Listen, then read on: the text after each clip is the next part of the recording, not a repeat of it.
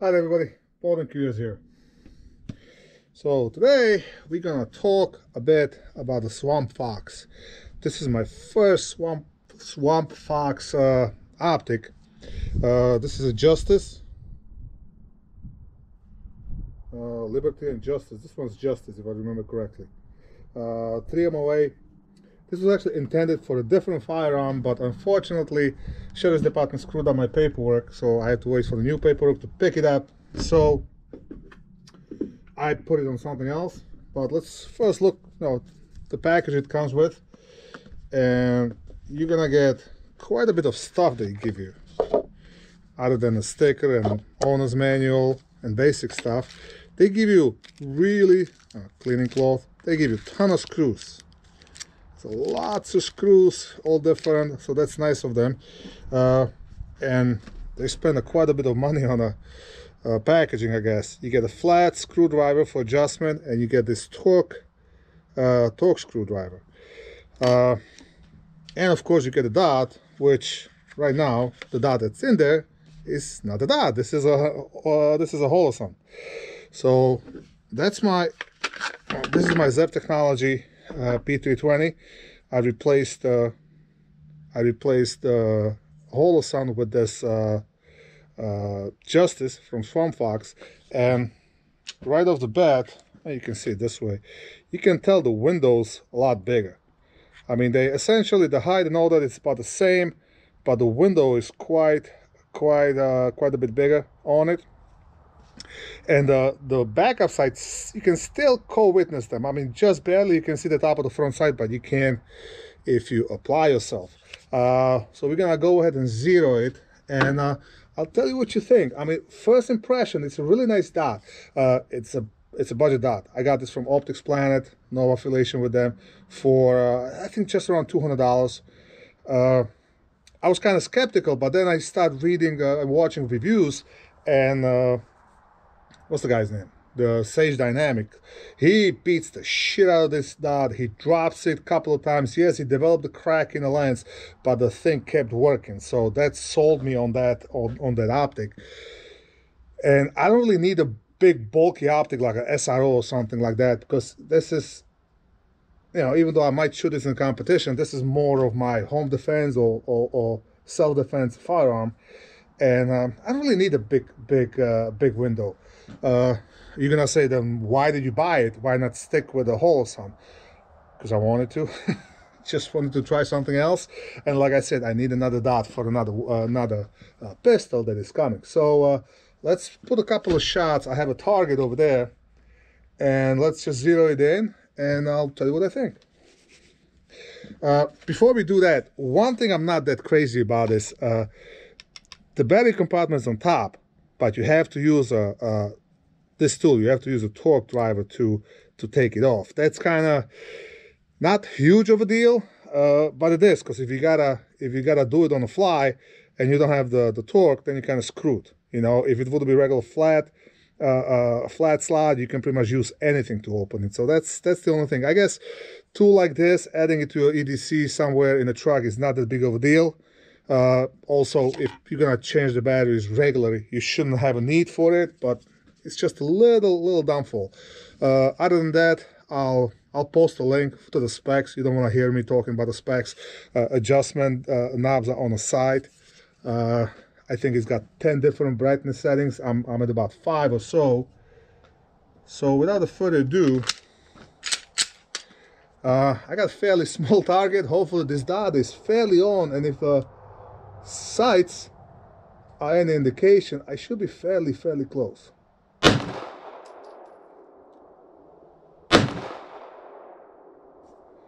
Ooh, that's the first malfunction I have with this gun. But that round was kind of soft.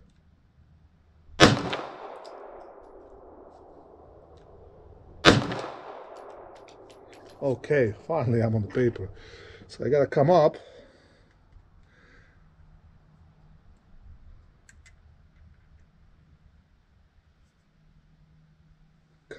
And I gotta go right. The adjustment knobs are not really nice tactile. You can't really hear them, so you're kind of just winging it.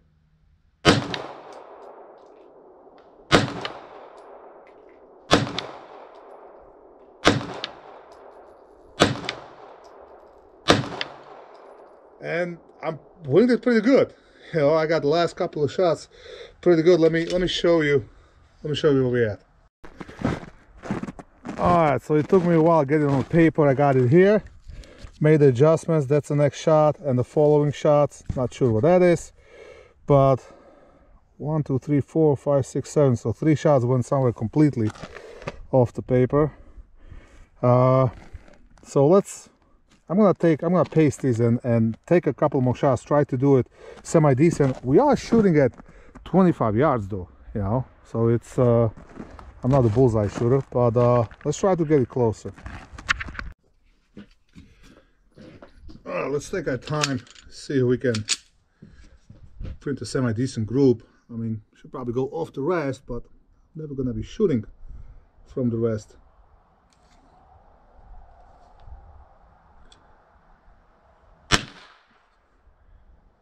And that, ladies and gentlemen, was no good.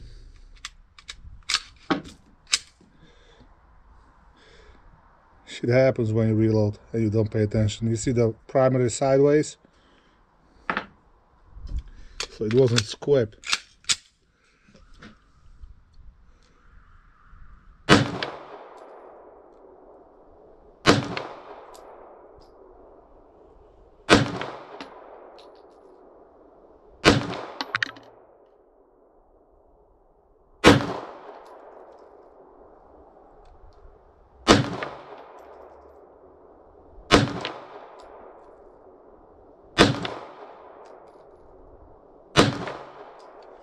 Alright, now the full 10 shot. We got a 9 shot, and that's pretty decent, I would say. Let's take a look. Okay, 1, 2, 3, 4, 5, 6, 7, 8, 9. Alright, so with exception this one, I got all of them in this, what is it, 8-inch circle. Almost a fist size at 25 yards. I'll take that. I'll call that a 0. Gonna do my best to show you the dot, but to be honest, I can see a damn thing through the camera, so I don't know if you can see it or not. But at least gives you a view of the glass.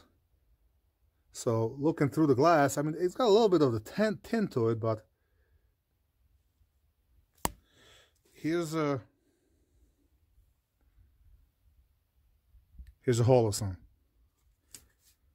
So side to side, you can tell the window's a little bigger, and the tint on the glass is less than a holosun. If you look at a real image on the left, an image through the viewfinder, you can tell color difference.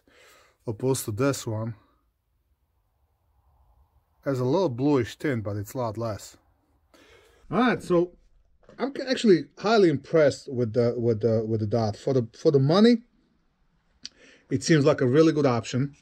They give you all the tools you need. Wish the adjustment knobs were a little tactile, but they're not. But the sight was fairly on from the get-go, and it's just good looking sight. It doesn't have the solar panel. I don't know how long the battery is gonna actually last in this, because like I said, this thing was sitting in the box for a while, but I haven't. This is still on the original battery. But you know, the adjustment buttons are rubber coated, easy to get to. The battery is fairly easy to get to as well. So it, all in all, it's a really good optic. You're not gonna see me dropping this because I don't want to. Go watch the Sage Dynamic. I might link his video somewhere where he beats the crap out of this optic, and it survived. His review pretty much said it's good to go for day-to-day use. He wouldn't recommend it for duty, which I don't necessarily agree, because it survived a couple of chest high or shoulder high drop on a concrete. So I'd say that's more than adequate. If you're gonna drop your optic once in the line of duty, or you're gonna scuff it up while you're fighting on the ground, and you're gonna keep using the same optic, no, you're gonna replace it because you want something 100% reliable. So I'd say if it survives 2 of those drops, you're good to go for duty use as well. But I don't think this is actually advertised as a duty use. But so far I'm liking it. We'll see how it holds up. We'll just keep shooting it, but so far I'm really happy about it. Well done, Swamp Fox. Liberty and justice for all. So the small one is a liberty. I believe this is a bigger one, and it's justice. Yes, it's made in China, just like everything else. But these days, it's gonna be hard to find something that's not. That's it. If you like this video, please like, share, and subscribe. And I'll see you on the next one. And as always, have fun and keep shooting.